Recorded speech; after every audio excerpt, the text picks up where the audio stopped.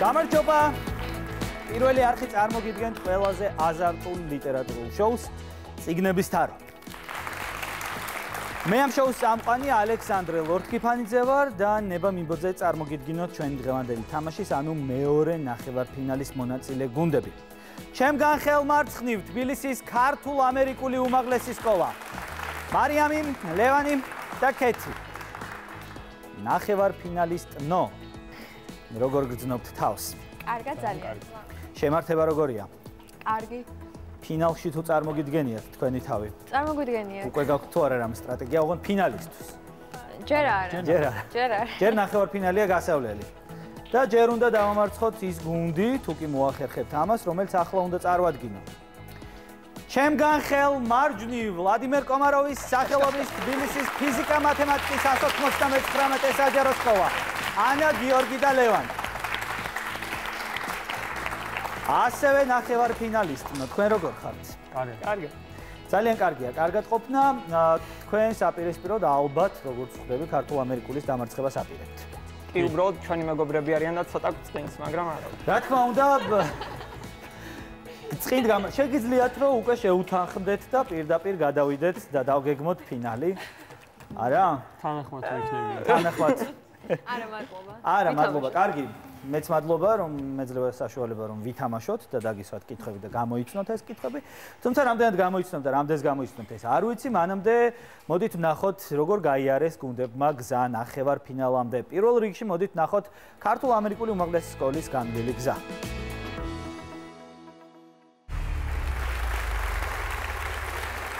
დავიწყოთ თამაში წიგნების თარო.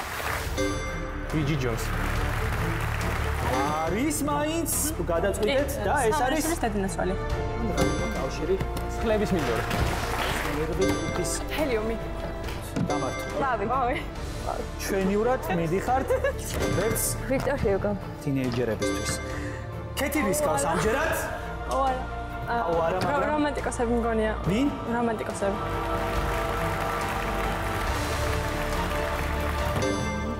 ან მოხატული კაცი. სამით ერთი ხდება ანგარიში.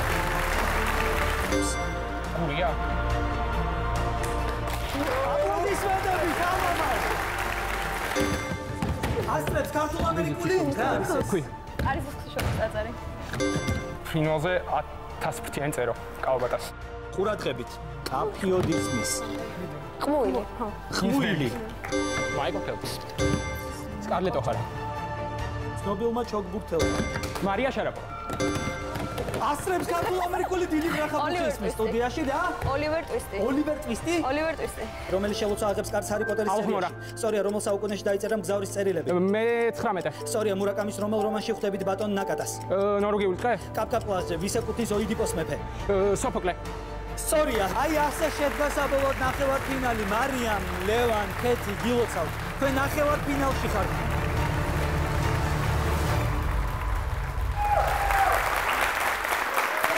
თბილისის ქართულ-ამერიკული უმაღლესი სკოლა. აი ეს საინტერესო და ლაღად გაიარეს მთელი გზა ნახევარფინალამდე და ახლა ვნახოთ კომაროვის სკოლის განვლილი გზა. დავიწყოთ თამაში წიგნების თარო. და ფილოსოფიურ ძმები კარამაზოვებით.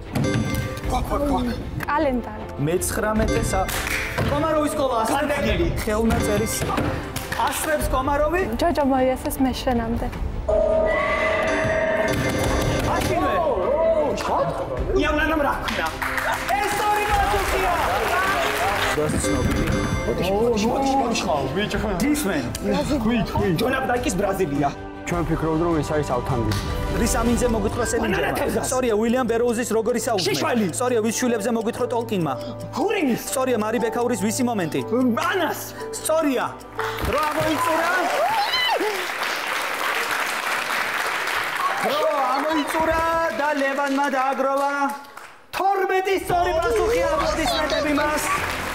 12 სწორი პასუხი ლევანს ძალიან კარგი შედეგია, იმიტომ რომ მერვე ფინალია და უფრო რთულია თამაში.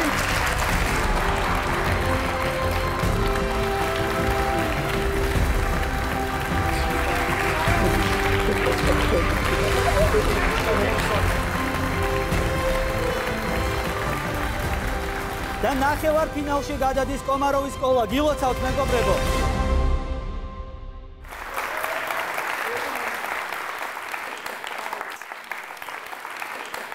ნახეთ ხო რა მოხდა, ეხა ამჯერად აქეთ მაგიდასთან გადმოინაცვლეს და მე მგონი ეს მაგიდა ამ მაგიდის ადგილას ყოფნას არ ვისურვებდი მე პირადად. მეგობრებო.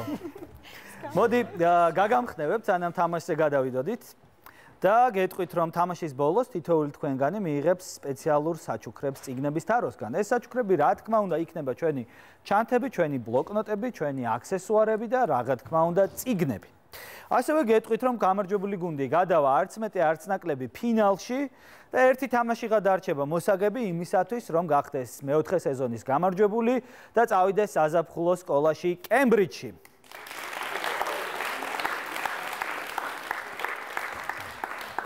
ორივე გუნდს გისურვებ წარმატებას და ასევე წარმატებას უსურვებ კიდევ ერთ ადამიანს, რომელიც გამარჯვებულ გუნდთან ერთად წავა კემბრიჯში და აი ზუსტად ამ თამაშის შემდეგ დასრულებისთანავე შეწყდება ხმის მიცემა, რომლის მიზანიც იყო გამოევლინა ხალხის რჩეული. მოკლედ მერვე ფინალიდან ნახევარფინალის ბოლომდე, როგორც იყო ნათქვამი, მაყურებელს შესაძლებლობა ჰქონდა 24 საათში ერთხელ მიეცა ხმა მისი ფავორიტი მოთამაშისთვის, თუ კი შევიდოდა მისამართზე რჩეული წერტილი 1-G. თამაშის მიმდინარეობისას დასრულებამდე თქვენ ჯერ კიდევ შეგიძლიათ ხმა მისცეთ თქვენს ფავორიტს და ბოლოს ვინც ყველაზე მეტ ხმას დააგროვებს და ვინც გახდება ხალხის რჩეული შესაბამისად რომელი მოთამაშე სხვათა შორის სეზონის ფინალში გამოვლინდება, ანუ ფინალში გაცხადდება თუ ვინ გახდა ხალხის რჩეული, სწორედ ეს მოთამაშე გამარჯვებულ გუნდთან ერთად გაემგზავრება კემბრიჯში. აი ასეთი ამბები გვაქვს. ხო, თამაშის წესებზე რა აზრის ხართ? მოდი გადავიმეოროთ მაინც ყოველი შემთხვევისთვის.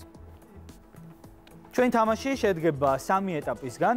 პირველი ეტაპი გახლავთ ძირითადი ლიტერატურული რაუნდები, ეს არის 9 რაუნდი, რომელთა დროსაც თუ შეკითხვას მისი დასმისთანავე გამოიცნობთ, მიიღებთ 3 ქულას, თუ დაგჭირდებათ 30 წამი დამატებითით რომ მიიღებთ 2 ქულას და თუ დაგჭირდებათ დამატებითი მინიშნება, მიიღებთ 1 ქულას.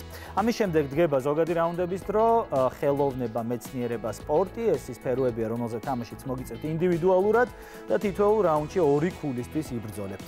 მესამე ეტაპი არის ბლიცი, ბლიცში ერთი მოთამაშე რჩება თითოეული გუნდიდან მაგიდასთან და ცდილობს 1 წუთის განმავლობაში რაც შეიძლება მეტ შეკითხვას გასცეს სწორად პასუხი, თითო სწორი პასუხი ბლიცში უდრის 1 ქულას. მზად ხართ? მზად ვართ. დავიწყოთ თამაში წიგნების თარო. პირველი რაუნდი. პერსონაჟი. თქვენ უნდა დაასახელოთ პერსონაჟი, რომელმაც ძალიან მძიმე არჩევანი გააკეთა და სწორედ ამან განსაზღვრა მისი მომდევნო ბედიც.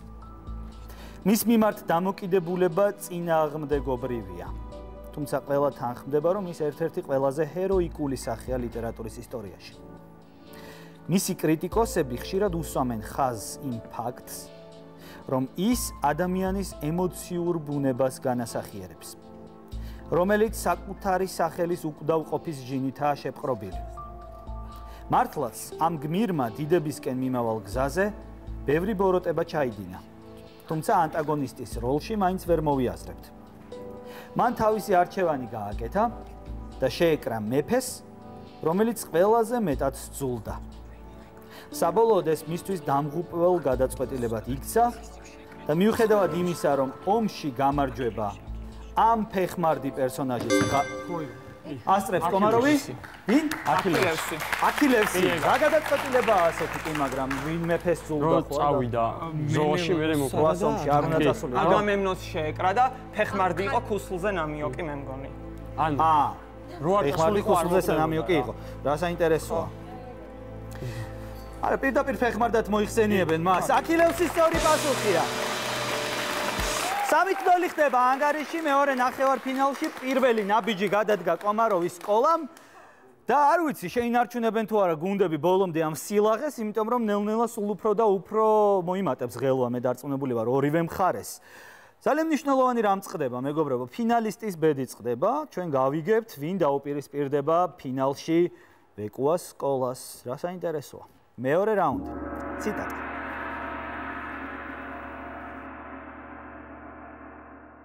გამოიცანით წიგნი, რომელშიც გვხვდება შემდეგი ციტატა. იმ წუთას რაღაც სასაცილო მართლაც იყო ტომიში. რაღაც ისეთი, რაც გაფიქრებინებდათ. ასე თუ გაიგიჟებს თავს, მაშინ კი ღირსია იმის, რაც მოელისო. დანარჩენი ბიჭები თავს იკატუნებდნენ. თითქოს არც აინტერესებდათ, რომელ შემადგენლობაში მოხვდებოდნენ. ზოგი ჩუმად ებაასებოდა გვერდით მყოფს, ზოგი თასმას იკრავდა, ზოგიც თავის ტალახიან ფეხებს დახურებდა.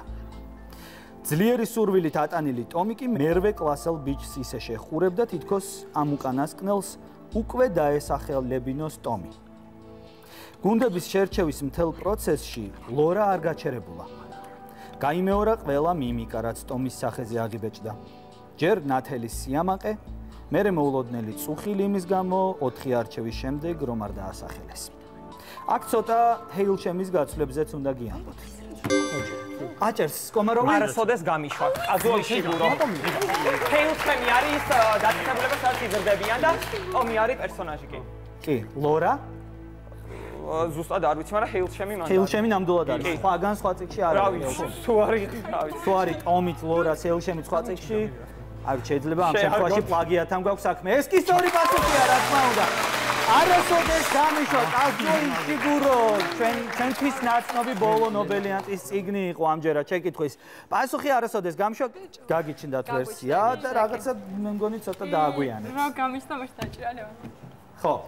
უფრო მეტად ირწმუნეთ თქვენი ძალების და უფრო მეტი შემართებით შეეცადეთ ითამაშოთ, უფრო ყურადღებით. ამჯერად კი ანგარიშია 6-0 წინ არის კომაროვი. 2 რაუნდის შემდეგ.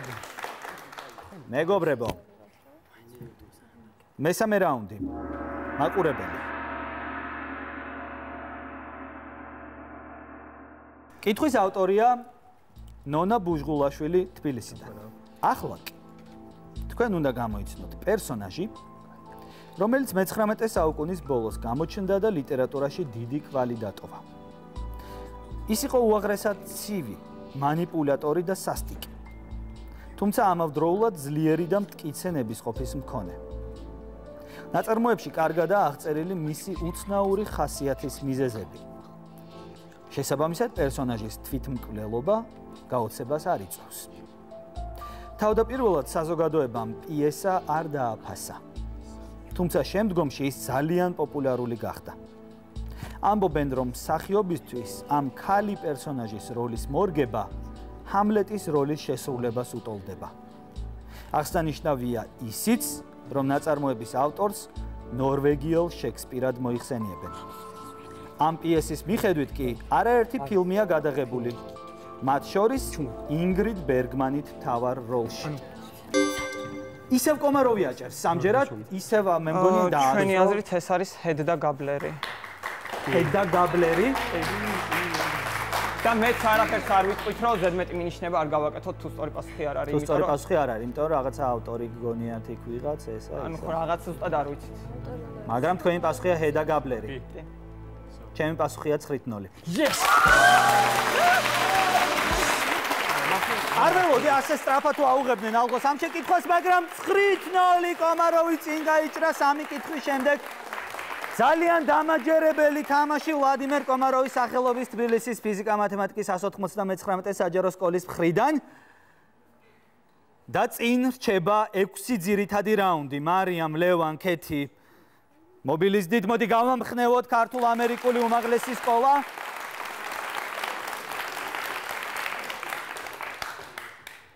მე მგონია რომ ჯერ კიდევ შემოგთავაზებს ეს გუნდი სიურპრიზებს, ამიტომ ჯერ არაფერია გადაწყვეტილი. 9-0 მნიშვნელოვანი ანგარიშია, მაგრამ წინ არის თამაში. მეოთხე რაუნდი.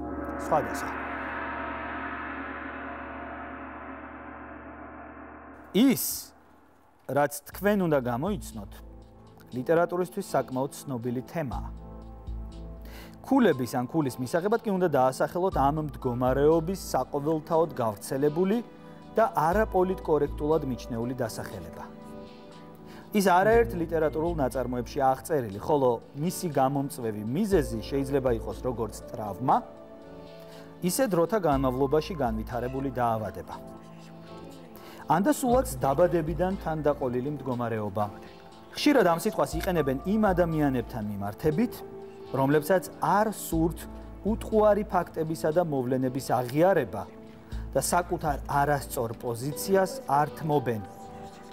სწორედ ამიტომ მიიჩნევა ეს სიტყვა არაპოლიტკორექტულად ადამიანთა იმ ჯგუფისთვის, რომელსაც აღნიშნულ მდგომარეობაში უწევს ცხოვრება. დამატებით გეტყვით, რომ სწორედ ეს სიტყვა აირჩია პორტუგალიელმა მწერალმა თავისი ანა სიბრმავა. ჯოზეფ არამაგოს. სიბრმავე. წინასწარად შეიძლება დაავადებადაც და თანდაყოლილადაც და არაპოლიტკორექტულია? კი. აბა პოლიტკორექტულად? არ ვიცი. სინათლო.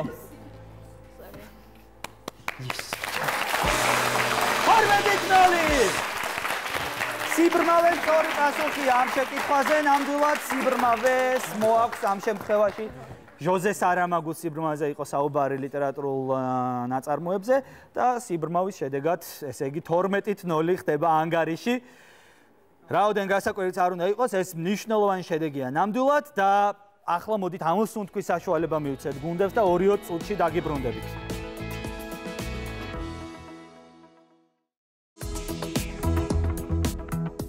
ვაგრძელებთ წიგნების თაროს მეორე ნახევარფინალს, ერთმანეთის პირისპირ დგას კომაროვის სკოლა და თბილისის ქართულ-ამერიკული უმაღლესი სკოლა. ძალიან მნიშვნელოვანი თამაშია, რომელიც მეორე ფინალისტს გამოავლენს და ანგარიში ამჯერად არის 12-0, 4 რაუნდის შემდეგ 4-ვე რაუნდში სწორად გამოიცნო შეკითხვა კომაროვის სკოლამ და იგებს 12-0 ანგარიშით ამ თამაშს, თუმცა ჯერ წინ არის თამაშის ძალიან მნიშვნელოვანი ნაწილი, 5 ძირითადი რაუნდი, 3 ზოგადი, ბლიცი და ასე შემდეგ და ასე შემდეგ. ნუ რა გადარჩა ასე შემდეგში პრინციპში, თუმცა ამჯერად გულშემატკივარზეა დამოკიდებული ვისკენ წავა ქულები. გულშემატკივარო ყურადღებით. მეხუთე რაუნდი.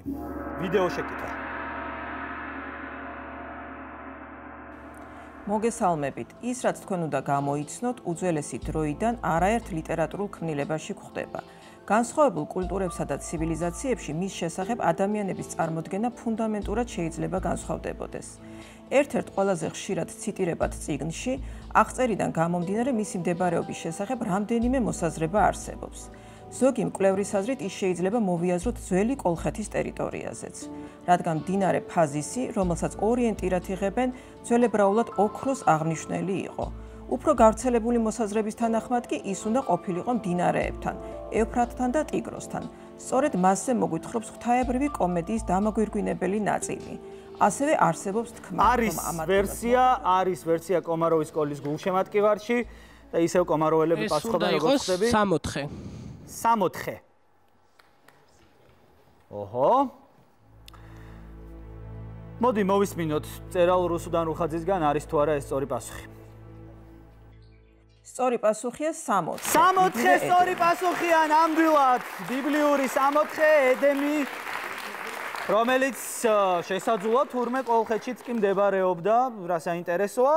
და ამჯერად გულშემატკივარიც ჩაერთო თამაში და ანგარიში ხდება 15-0. ეს მნიშვნელოვანი განაცხადია ფინალში შესაბიჯებლად, მაგრამ თამაში მიმდინარეობს და ჩვენ გვახსოვს შოუში არაერთი შემოbrunება თამაშის მათ შორის ძალიან დიდი ანგარიშებიდანაც კი. მეგობრებო, ნუ მოეშვებით 15-0-ზე კომაროვს მიმართავ და ასევე ნუ მოეშვებით 15-0-ზე ქართულ-ამერიკული. მეექვსე რაუნდი. ასოციაცია.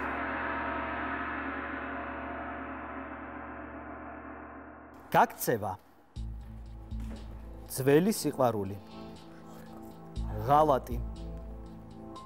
წერილები. წინაპრები. მანქანა. მეორე მსოფლიო ომი. მიტოვებული ბავშვი. აჭერს ქართულ-ამერიკული. და? სამი მეგობარი. მანქანა, მეორე მსოფლიო ომი, რაღაცები გავს. ღალატიც არის. ანუ როგორც ვიცი არის ხო და თან სიყვარული რაღაც ძმები ხარ. რატომ გაბრაზდა კომაროვი? ეგ ვერსია გქონდა თქვენ? ერთ-ერთი არგონია. გიორგის არგონია. ამჯერად გიორგის ინტუიცია სწორია. ეს არ არის სწორი ვერსია. ეს არ არის სწორი პასუხი, ამიტომ ისევ კომაროვისთვის კითხულობ სრულად ამ შეკითხვას. მიტოვებული ბავშვი, გადაბრუნებული ურემი, ებრაელების მასობრივი მკვლელობა, გადამწვარი სოფელი, ძაღლი, ბაბუა, უკრაინა, დაკარგული სოფელი. აუ, სრული გასხივოსნება. ჯონათან საფრანფოერი. სრული გასხივოსნება. კრახინგროდი.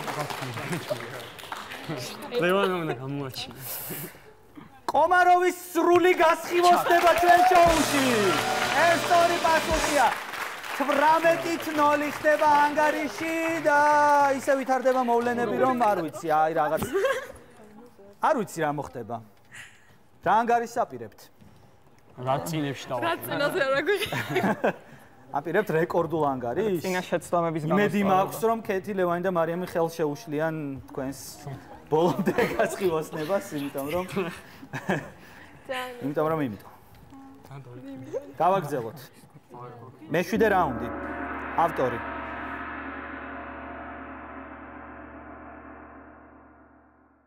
ახლა თქვენ უნდა გამოიცნოთ ავტორი, რომელიც მრავალმხრივ ნიჭიერი და თავისი თაობის ერთ-ერთი ყველაზე გამორჩეული ხელოვანი იყო. მან თანამოაზრეებთან ერთად დააარსა ჯგუფი, რომლის სახელიც უკავშირდება ერნსტ თეოდორ ჰოფმანის ერთ-ერთი პერსონაჟის სახელს რომანიდან ოქროს ქოთანი. მინიშნებისათვის გეტყვით, რომ ეს სიტყვა ნიშნავს რაღაცის მცველს, შემნახველს. ის საკმაოდ ახალგაზრდა გარდაიცვალა, თუმცა მდიდარი შემოქმედებითი მემკვიდრეობის დატოვება შეძლო. მის სიკვდილს უკავშირებენ თავდასხმის შედეგად მიღებული ტრაუმის გართულებას. შემთხვევა მოსკოვში ყოფნისას მოხდა, როდესაც გაძარცვის მიზნით დაესხნენ თავს. თუმცა ის სამშობლოში დაბრუნების შემდეგ გარდაიცვალა. მნიშვნელოვანია, რომ პოეტსა და ესეისტს პირველ რიგში გამოჩენილ მხატვრად იცნობენ, რომლის გამოფენებიც დღემდე ეწყობა. არა, ეგ არის ბიჭო. აბა, ვინ არის? პავლოიაშვილი. პავლოიაშვილი. ეგ არის? აი შეტყვი. პავლოიაშვილი მიღებულია და დარბაზმა თავი შეიკავოს კომენტარებისგან. სხვა რამე თქვი, არა იყოს. არა. პავლოიაშვილი არ არის სწორი პასუხი, მეგობრებო. და ქართულ-ამერიკულ უმაღლეს სკოლას აქვს 30 წამი.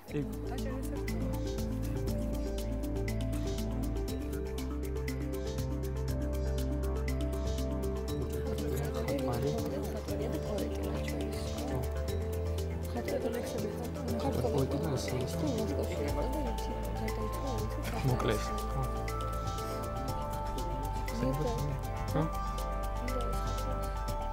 ეს კი არა მის და ეს.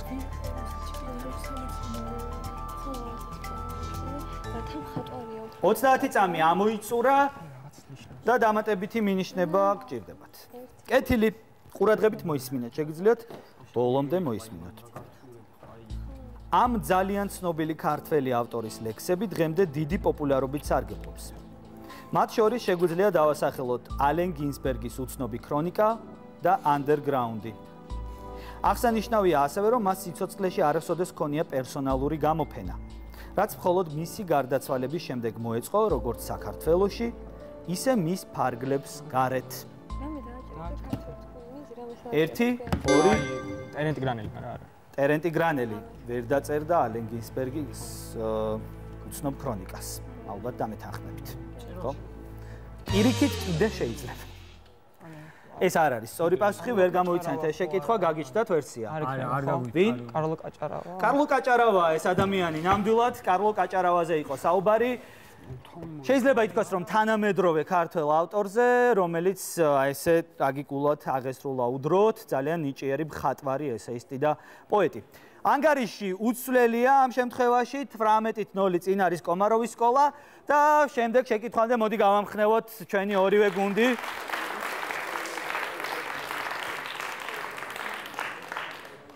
და გავაგრძელოთ თამაში, ყურადღებით მეგობრებო.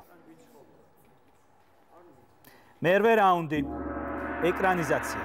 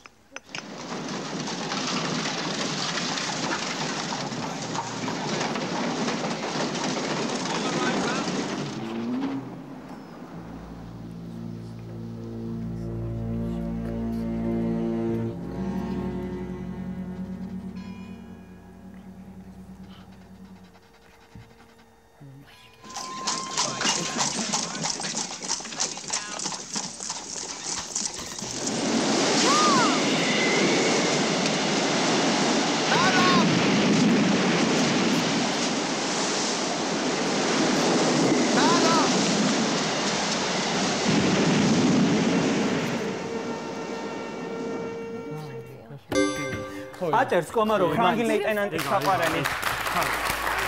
ჯონ ფაულზი. ანუ მერილ სტრიპით ვიცანით. მერილ სტრიპით იცანით? მერილ სტრიპია ფრანგი ლეიტენანტის საყვარელი. კი, ოსკარი აქვს აღებული. აი ეს კაცი იყო ფრანგი ლეიტენანტი. იმედია. 18 რომ 3 მივუმატოთ, რამდენი იქნება? 2 ყურია. 21-0. ეს სწორი პასუხია ჯონ ფაულზის ფრანგი ლეიტენანტის საყვარელი იყო ეს ეკრანიზაცია სწორედ და მომიტევით მეგობრებო, მაგრამ ეს ძალიან დიდი ანგარიშია. უკვე კიდევ ერთხელ აპლოდისმენტები კომაროვის სკოლას, ისინი იმსახურებენ ამას ნამდვილად. დარჩება ერთი ძირითადი რაუნდი ყურადღებით. ყურადღებით მე-9 რაუნდი. ნაწარმოები. არსებობს კითხვები, რომლებზეც პასუხის გაცემა ძალიან ძნელია. იმედი ვიქონიოთ, რომ ეს კითხვა არ აღმოჩნდება ასეთი. მას შეეცადეთ იპოვოთ მინიშნებებსა და საგნებს შორის კავშირი და დაასახელეთ წიგნი, რომელიც მე-20 საუკუნის ბოლოს გამოიცა და მის ავტორს დიდი პოპულარობა მოუტანა როგორც სამშობლოში, ისე ქვეყნის ფარგლებს გარეთ. რომანი 20-მდე ენაზე ითარგმნა, მათ შორის ქართულად. თუმცა ტექსტი ყველა ენაზე ძალიან გულუბრყვილოდ, მიამიტურად იკითხება და მკითხველისგან საუკეთესო შეფასებას იმსახურებს. წიგნის ავტორი სხვადასხვა დროს მუშაობდა სცენარისტად და თავისუფალ ჟურნალისტად. ასევე სწავლობდა ტრონჰეიმისა და ოსლოს აკადემიაში. ნაიური სუპერ. შეიძლება. თავიდან ძალიან მყარად და შეიძლება. იმიტომ რომ ერლენ ნორვეგიელია, მიამიტი ნაიური რაღაცა. მიამიტის სინონიმია ნაივური. ეს სწორი პასუხია, ნამდვილად, ნაივური სუპერი. ერლენ ლუ და ანგარიში ხდება 21-3 აპლოდისმენტები კიდევ ერთხელ. ერლენ ლუ, რომელიც სულ ახლახან საქართველოშიც იმყოფებოდა სხვათა შორის. ნაივური სუპერი სწორი პასუხია 21-3 ანგარიშზე 9 რაუნდი ამოიწურა და მცირედი შესვენების შემდეგ დაგიბრუნდებით. მალე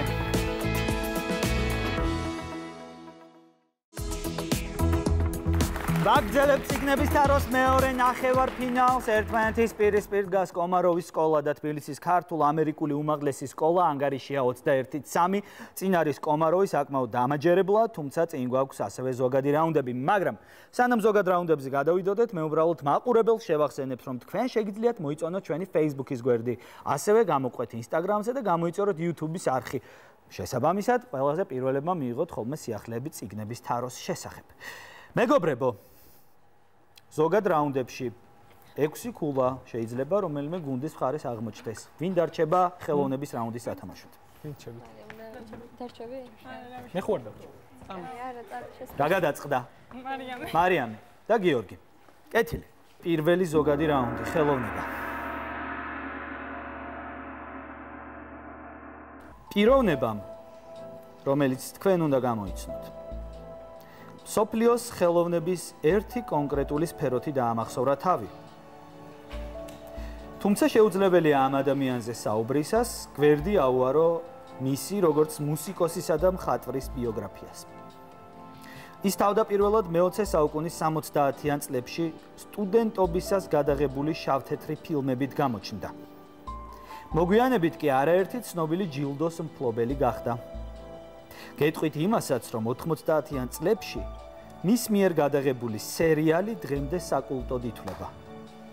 თავად რეჟისორი უკვე რამდენიმე 10 წლეულია ტრანსცენდენტალური მედიტაციითაა გატაცებული. და სულ ცოტა ხნის წინ საქართველოშიც იმყოფებოდა. 1 2 3 ვერ გამოვიცანით. ეს შეკითხვა მარიამი კი იხსენებდა, მაგრამ ვერ გაიხსენა, ხო არ გახსენდება ვინ არის ეს ადამიანი? არ მეხსენდება, აი ვიცი ვიზეც არის საუბარი სახელებია. აი Twin Peaks-ი აქვს გადაღებული. არ მეხსენდება სახელები. საუბარი იყო დევიდ ლინჩზე, ვერ გამოვიცანით, ეს ძალიან ისეთ საკულტო რეჟისორი შეიძლება ითქვას. არაუშავს ანგარიში უცვლელია და ვიწევ მაგიდებთან მეცნიერების რაუნდზე მოთამაშეებს. ქეთი, ანა მეორე ზოგადი რაუნდი, მეცნიერება. ახლა კი თქვენ უნდა გამოიცნოთ თანამედროვეობის ერთ-ერთი გამოჩენილი მეცნიერი და მკვლევარი. მან საკანდიდატო დისერტაცია დაიცვა თემაზე კატის ქერქული ნეირონების ჰიპერპოლარიზაციული პოტენციალების იონური მექანიზმები. 1990 წელს მან მიიღო შვედეთის ინსტიტუტის სტიპენდია და სამეცნიერო პროექტის შესასრულებლად რამდენიმე თვით ლუნდის უნივერსიტეტში ჰისტოლოგიის კათედრაზე სამუშაოდ გაემგზავრა. დღეს ის ლუნდის ღეროვანი უჯრედების ცენტრის დირექტორი და ლუნდის უნივერსიტეტის ექსპერიმენტული სამედიცინო კვლევის პროფესორია. აღსანიშნავია ისიც, რომ მას ხშირად მოიხსენიებენ თანამედროვე ქართველ მეცნიერთა ყველაზე წარმატებულ და გამოჩენილ სამეულში დავით ლორთქიფანიძესთან და გიად ვალთან ერთად.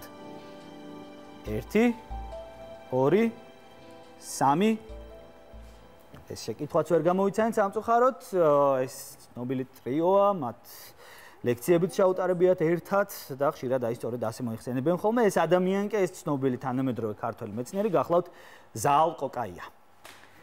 არაუშავს აგიდებთან მოვიდნენ სპორტის რაუნდზე მოთამაშეები. ლევან მესამე ზოგადი რაუნდი, სპორტი.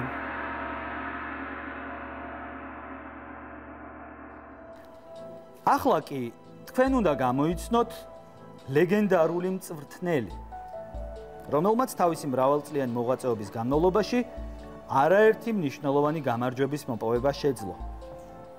მისი აქტიური მოღვაწეობით გახდა შესაძლებელი მისივე სამშობლოში ფეხბურთის ფედერაციის შექმნა და ფუნქციონირება.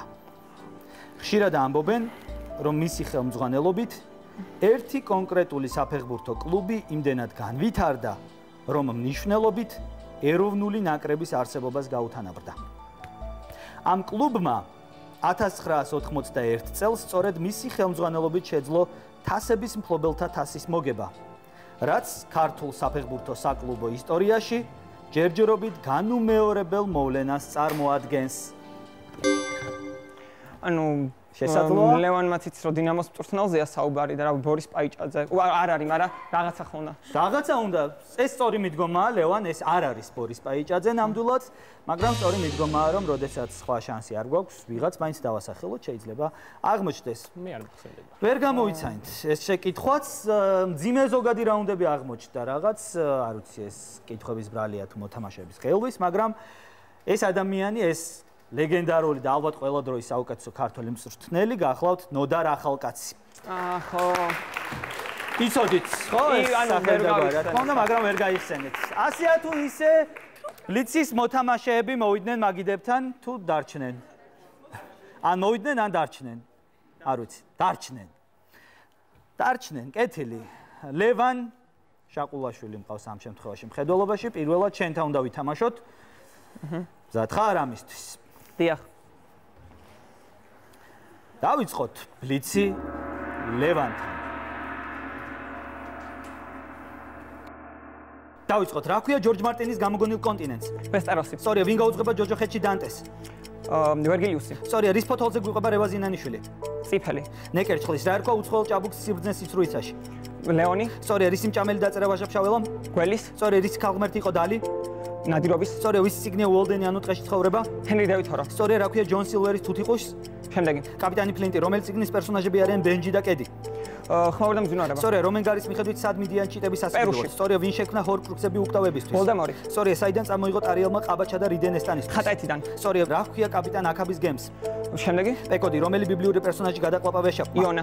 სწორია, ვის ცოლი იყო სიმონა დე ბოვუარი? სარტრი. სწორია, როგორი გოგოს ოინებზე მოგწოლ ლიოსამ? სწორია, მილვარდ პაუჩის უკანასკნელი სიყვარული? კონსტანტინოპოლში. სწორია, ვის პერსონაჟები არიან გაბრიელი, მეძვლე და მოსემწერალი? იონე ზოსიმე. ტორესამოსი, რა ჰქვია ცხოველების ფერმიდან განდევნილ ღორს? სნოუგალი. სწორია, ვის მდუმარე ყურძე მოგითხრა აკამორჩილაძემ? ანდორას. დიქსტრის რომელი წიგნის პერსონაჟები არიან კვენტინ და მარგო? ქალთქალქები. სწორია. დრო ამოიწურა. და ლევანმა დააგროვა 16 სწორი პასუხი. აპლოდისმენტები მას. 16 სწორი პასუხი. და ლევან ასევე მზად ხარ ბლიცის სათამაშოდ? კი. ვითამაშოთ ბლიცი ლევანთან.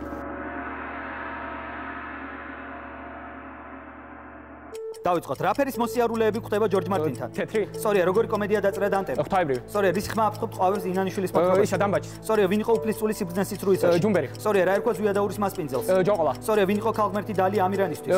დედა. სწორია, სადორი მწერალი იყო ჰენრი დევიდ თორო? ისა ამერიკელი. სწორია, რა ფერისა ის არის სტივენსონის რომანის სათაურში? წითელი. შავი, რომელ მწერალთან ხვდებით პოლკოვნიკ სარტორის? ისა რა ქვია ფოლკნერი. სწორია, რა არის წინ რომენ გარის მიხედვით? სიკვდილი. ცხოვრება, ბურთი, რომელიც ჰარი პოტერმა კვიდიჩის თამაშისას დაიჭირა? ისა რა ქვია ვაიმე სნიჩი. სწორია, რომელ ცხოველს აგონებდა ტარიელს ნესტან დარეჯანი? ვეფხვი. სწორია, რომელი ღვინის კასრზე მოგვითხრა პომ? ამონტილადო. სწორია, რომელ ბიბლიურ პერსონაჟს მისცა ღმერთმა ათიმცნება? მოსე. სწორია, რა ერქვა ფრენსის სკოტ ფიცჯერალდის ცოლს? ვაიმე შემდეგი. ზელდა, რა ერქვა დეიდას, რომელზეც ლიოსამ მოგვითხრა? ხულია. სწორია, მილვარდ პაუჩის რამდენი მომაკვდინებელი ცოდვა? 7. სწორია, ზურა აბაშიძის მოთხრობაში რა არსებაა ბილი ელიოტი? ძაღლი. სწორია, რის ბატონზე მოგვითხრა უილიამ გოლდინგმა? სწორია, ვის კამარზე მოგვითხრა აკამორჩილაძემ? სწორია, რომელი წიგნის პერსონაჟები არიან ჰეზელი და აუგუსტუსი? ისა ბედვარსკვლელი. სწორია, იასუნარი კავაბატას ხელის გულის ოდენა? შემდეგი. მოთხრობები დრო ამოიწურა.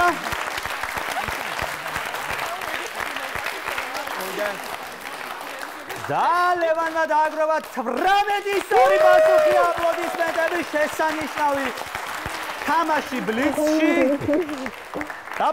დაბრუნდით მეგობრებო საბოლოო ანგარიშის გამოსაცხადებლად. საბოლოო ანგარიში კი გახლავთ 37-21 კომაროვი გადის ფინალში. აი ასე მეგობრებო, ლევანი, გიორგი და ანა ფინალისტები არიან. აპლოდისმენტები კიდევ ერთხელ გამარჯვებულ გუნდს. თქვენ ფინალში ხართ და შეერკინებით ვეკუას სკოლას. წარმოდგენაც კი არ შემიძლია როგორი საინტერესო ფინალი გველის წინ ნამდვილი დერბი, რომელიც ალბათ დიდ დაძაბულობას ვპირდება. გილოცავთ კიდევ ერთხელ, მაგრამ მე მინდა რომ ხურვალი აპლოდისმენტებით შოუდან გავაცილოთ თბილისის ქართულ-ამერიკული უმაღლესი სკოლა.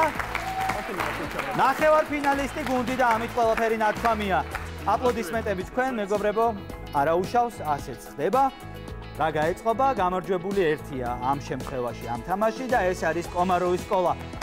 მე იზღად ამჩენია რომ დაგემშვიდობოთ და გითხრათ რომ ჩვენი ჩემპიონატის, ძირითადი ჩემპიონატის შემდეგი თამაში უკვე ფინალი იქნება, თუმცა ფინალამდე ჩვენ გველის ბონუს თამაში. აქვე შეგახსენებთ რომ აი ზუსტად ახლა უკვე შეწყდება ხმის მიცემა ხალხის რჩეულისთვის და ჩვენ უკვე გვეცოდინება ვინ არის ხალხის რჩეული, თუმცა ეს ყველაფერი გაცხადდება ფინალში. უყურეთ წიგნების თაროს, უგულშემატკივრეთ გუნდებს და იყავით აზარტული ყველაზე აზარტულ ლიტერატურულ შოუსთან ერთად. გემშვიდობებით!